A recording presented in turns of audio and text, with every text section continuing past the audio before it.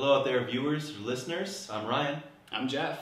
Welcome to Stirring Up the Lees, a show where Jeff and I like to have a glass of wine, maybe two, Certainly no more than two. several glasses of wine, and share some opinions about the wine industry, the wine trade, wine at large, and have a bit of fun with it.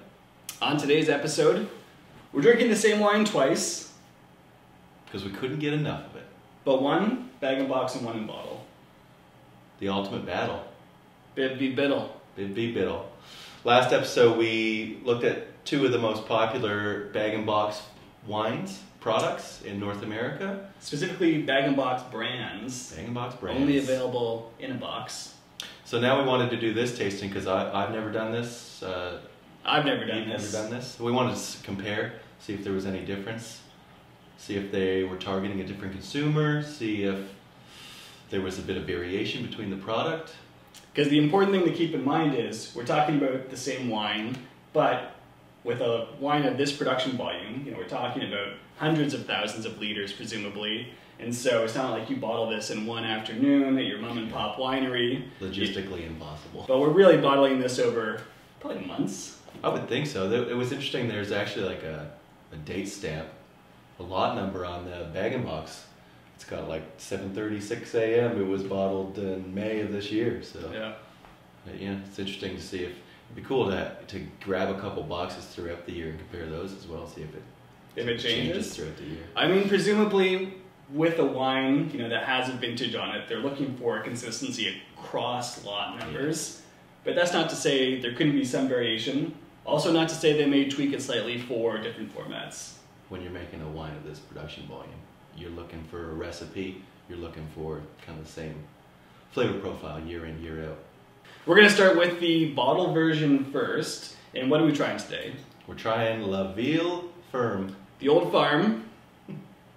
The Old Farm in French. This is the parent company's Vieille Ferme. That's right. They're actually part of a kind of an elite group called like the First Families of Wine, which is only like 11 families in the EU that have been in the trade for generations. And this is coming from the southern part of France. We're actually in the Rhone Valley. We're actually in an appellation. This is from Vento, which is in the far southeast corner of the Rhone. And like you'd expect with a lot of Rhone Rosés, this is a blend. It's a blend of Cinsault, Syrah, and Grenache. So we get that beautiful pale salmon color that's so popular. And how does it taste? Tastes like another sip, like another glass. You're definitely in that like kind of berry fruit spectrum. There's strawberries, probably from the Grenache. I'm not sure of the percentages of the blend, but I would say Grenache is a forefront here. But I think for me, still quite citrusy. That kind of like orange, grapefruit spectrum, floral. And maybe that's what Cinsault is bringing to the table. With actually like still some savory kind of pepper notes. And just over $10 a bottle. This is a pretty good deal actually, I think.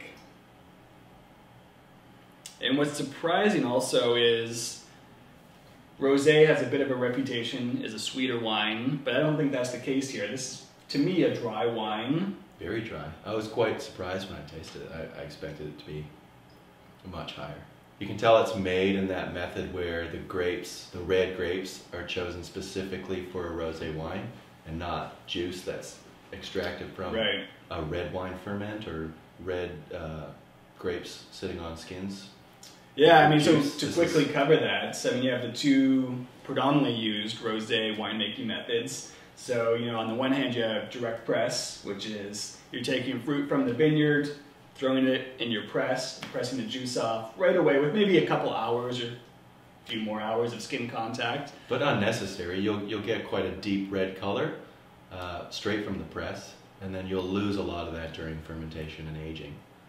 And then the other method would be Saunier method, which is you're starting out the process as if you're just making a red wine, but then bleeding. I mean, it comes from the French apparently, which kind of translates everything. Bleeding the ferment. And I think the main difference between the two methods would be your pick decisions. On the one hand, direct press, like you said, you're picking the fruit with the idea that it's going to be made into rosé. And so rosé, in my mind, should be something that's crisp, refreshing, a little bit lighter, and also lower in alcohol. It's a more elegant style of doing things, and the wineries that are producing it in this method makes you feel like they care a little bit more about it. Well, you talk to somms, and if you tell a somm that a rosé is made in the Saunier method, I'll guarantee they won't buy it. Because it kind of just feels like an afterthought when it's made in that way. Yeah, which isn't to say that that's always the case, but oftentimes those wines can be a little heavy-handed, higher in alcohol because they're picking the fruit for a red wine. And let's think of the Rhone as a good comparison. You know, in Southern Rhone, those red wines certainly can push 15% alcohol. Yeah, big wines. Which is not low. And then here we have 13%. Yeah. Yeah, so you'd be extracting juice from a potential alcohol tank that was 16% alcohol. All of a sudden you've got a rosé that's way out of balance. You picked it later, so you don't have the same acid profile that you do, so you don't have the crisp finish unless you're adding it. So what we're saying though is we have basically a crisp, refreshing rosé that's made in a fairly serious style. Well, let's try the bag-in-box and see if there's a difference. We've pulled out the spigot. We've cracked that cardboard. I love that sound. I'm not kidding. I do love that more than a cork. More than a cork? More than sparkling wine? No. It's not Still got carried away. Jesus. Actually, wow, and there's a big difference on the nose. This is definitely more fruit forward. Yeah. Like the citrus is still there, but I feel like this is more confected. More red fruit too. Strawberry. Which is interesting because I think that goes back a bit to what we said off the top, which is there stylistic differences that the winery is aiming for between these formats? And if they decide we want the bag-in-box to be a little fruitier, there's obvious steps that they could also do to work it back. I detect a little bit more sweetness on this, a little bit more residual sugar. Right. That's going to lift the fruit a bit more. Absolutely. And this isn't a scientific approach, really, because we don't know that the wine that we're drinking from the bottle and the wine that we're drinking from the bag-in-box came from the same tank. Could be different lots. Came from the same lot, yeah. And the winery actually makes it very easy to see whether there's differences in lot numbers. Right, because the bottle is actually date stamped as well. It's hard to find on some bottles because it's generally towards the bottom of the bottle. The bottle version of this was actually bottled started June 8th of this year, 2020. At the winery. At the winery. Whereas the box, like we said earlier, bottled in late May. So not a huge difference between when they were bottled. But just reinforces the point that we are talking about different lots, bottled at different times, and also potentially bottled at different places, because we know, based on the packaging, the bottle was packaged at the winery, but we don't know where the box happened to be packaged. They don't put that advertisement on the back label of the box. They don't say it's been bottled at the winery in France. But all we know is that if you like the bottle version of this wine and you go to buy the box, there could be a taste difference. Yeah, I think if you really fell in love with the bottle and then you thought to yourself, man, I could drink 4 liters of that, and you grab a box, you might be upset. And I think it's also maybe important to say, not that the quality is drastically lower, although I do not like this as much. It's just the style, I think, that's a little bit more the difference. Yeah. Well, so I guess this kind of leaves us with the question of why would a winery go about 2 different formats for packaging?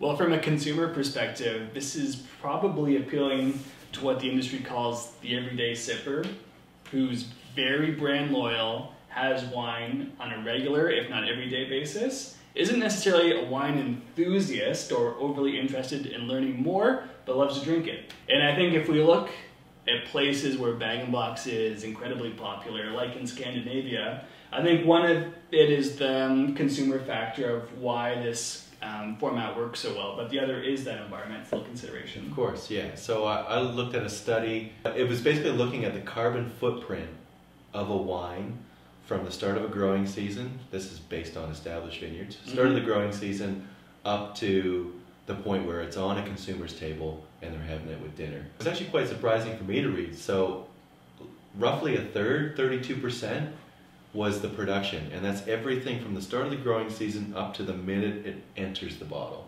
Less than a quarter was in transportation and distribution. Now, granted, this was from the EU to the UK. So a relatively short distance. Relatively short distance. But what was the biggest surprise was almost 50% of the carbon footprint was in packaging. And when you say packaging, we're probably looking at the bottle specifically. 85% of the packaging carbon footprint was the glass bottle. So roughly 40% of the carbon footprint of a bottle of wine. Wow. So a winery doesn't actually use a ton of electricity necessarily throughout the year. Based on the amount of electricity they do use, how many glass bottles could you produce from that? The numbers are kind of hard to tie down, but what I looked at, it was roughly like 240 bottles per year. Wow. 240 bottles. When we're talking from the about amount of electricity that a winery uses throughout one entire year. That was based on like the average winery in California. So that could be anywhere from 50 to 100,000 cases. Wow. And you were talking about 240 bottles. So the decision to move to something like bag-in-box has an environmental impact, although overlooks the recycling side of things, which we're going to get into in a subsequent episode. Yeah, you might wonder why I knew that ridiculous question that Jeffrey just posed, is because I did a deep dive. I just assume you're the smartest person I know. Into the world recycling trade and how it pertains to wine. And we're going to look at some cans, and then we're going to look at all three formats and how they impact the globe. Because the results actually are a little surprising. Absolutely. Kind of like this tasting. You know, I think we went into this expecting to not see a big difference between glass bottle versus bag-in-box. We actually found a surprising difference. I think we both liked the bottle a little bit more. Could we recommend it? Could we like... A Stirring Up the Lees recommendation? A seal of approval. Yeah, we could stamp that seal. Stamp it. Because we went through a lot of rosé on the beach this year. The Vieille Ferme never was one of those rosés. And at this price, really over-delivers in my mind. I think it's safe to say next year it will end up on the beach. So give it a try, pick it up, and thanks for joining us. Yeah, now it's time for that shameless plug, I guess. Hit the subscribe button. Hit that like button. Hit that alert. Hit that bell. Ring the bell. So you'll be notified of all the latest videos. And we'll see you next time. Cheers. Cheers.